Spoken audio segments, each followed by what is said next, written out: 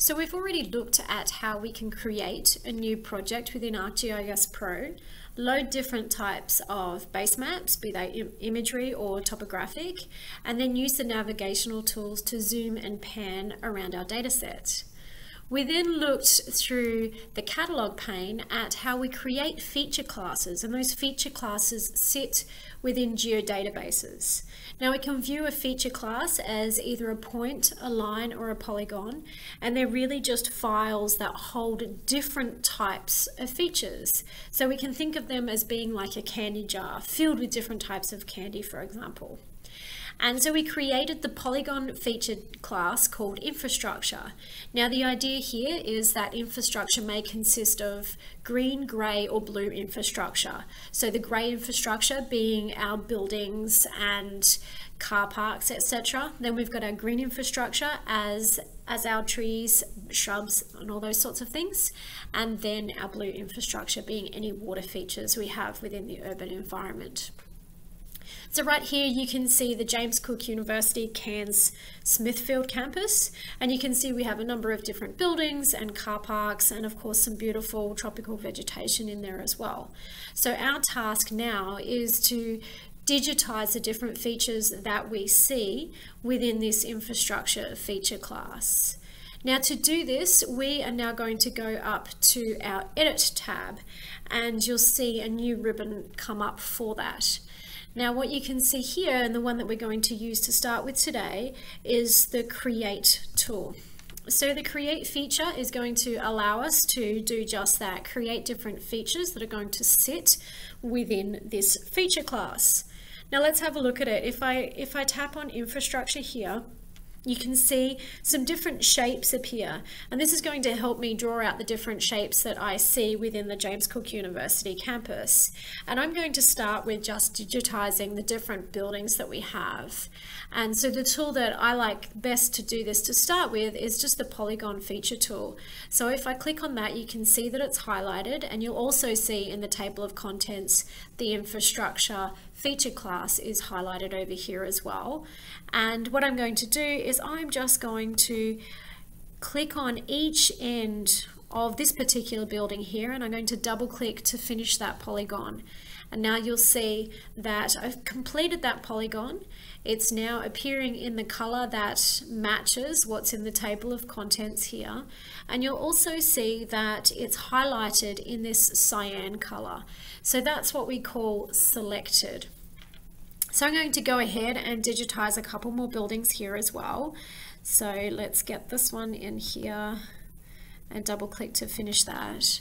And now while I look at this, I think, you know, maybe pink isn't the best color for my buildings. So really working with this idea that this is gray infrastructure, perhaps I'd like to see it as a shade of gray. So I can do that really quite easily. So even in the table of contents here, you'll see this color patch. And even as I hover over it, it says click to modify symbol. So I can do just that. If I click on it and we see all these different colors come up that I can potentially use to visualize my infrastructure feature class here. Now you can play with the properties here and select the color patch and choose any different color that you would like, or choose one that's already been created within the gallery to match a particular feature within someone's classification. So actually perhaps I quite like this building footprint one that matches what I'm doing. So I'm going to click that one, and you'll see that automatically it changes over here in the table of contents, and the features that I have digitized within that feature class have changed as well. Now I can go ahead and continue to digitize individual buildings, but another thing that you might see is that some of these buildings kind of attach next to each other. So let's have a look at if I digitize the boundary of maybe this building here. And you can zoom in as you do this as well. So say that's one building, and you'll see that there's another building that's sort of attached to it as well, or maybe it's another part of the building.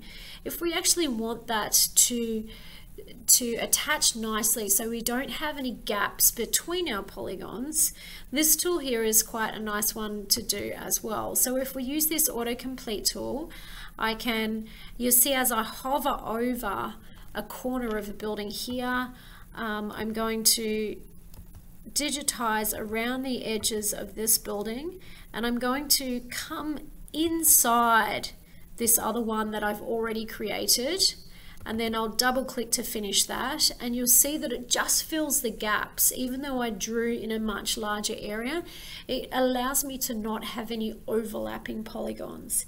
Now this is really important because we don't want polygons to overlap each other, and we also don't want them to have gaps between each other if they're supposed to be nested into each other as well. So it's really important that if we were to zoom in, that we would see these polygons, they sit nice and snugly together, and they do share a border together as well. So we're not missing any features as we do that. Now, if you like, you can also use this select tool. So the select tool will allow me to click off that particular polygon that's already highlighted. So if I tap somewhere else, you'll see where the border is of that particular polygon, but again, it fits nicely in like a jigsaw. So you can zoom and pan in around, and that's going to help you navigate to your different areas and make it easier for you to digitize as well. Now let's say that once we actually digitize these two buildings, we decided that really they should just be the one building rather than being two separate ones. So it's really quite easy to merge the two of those together. So what we do, I'm going to use my select tool here to draw out a box surrounding those two, and you'll see that now both of those polygons are selected, so they are highlighted in cyan. Now, if we go up to the modify tool just up here and click on this, you'll see that we've got a range of different options of how we might want to modify the features that we've just created. Now, what I would like to do is to merge the two of those polygons together.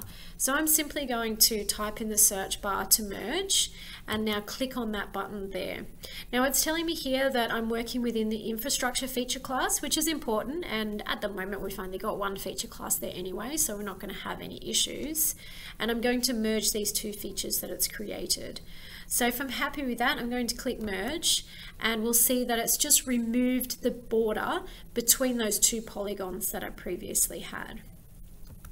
Now conversely, if you wanted to go the other way, so say you had created a polygon that you realized actually should have been multiple polygons, you would use the split tool instead. And so you can click on that and chop polygons in half or thirds or however it is that you would like. So I'm going to do that just now. So say I'm going to draw a line here and say that's what I'm going to do there, and you'll see that this now exists as two polygons. If you're not happy with the edit that you just created, you can simply go up to the undo tool just in the upper left here, and if I tap on undo, that's going to take me back to where I was, and let's tap on undo again, and that's back to the two individual features that I created in the first place.